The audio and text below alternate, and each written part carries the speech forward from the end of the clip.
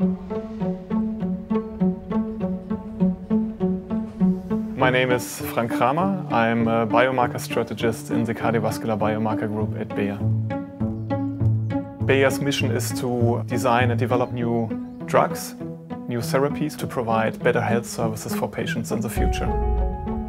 One of the serious chronic diseases we are working on is heart failure. Heart failure is a very complex disease. For us, it's important to capture the different domains of the disease, which are affecting, for example, how the patient feels and how the patient functions in everyday life.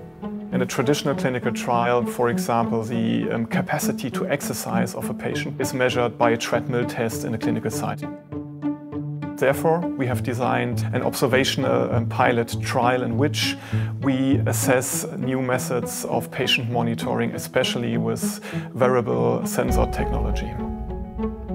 We do not test drug effects in this study, and the reason why we do it in this setting is that we want to assess the newly available wearable sensors.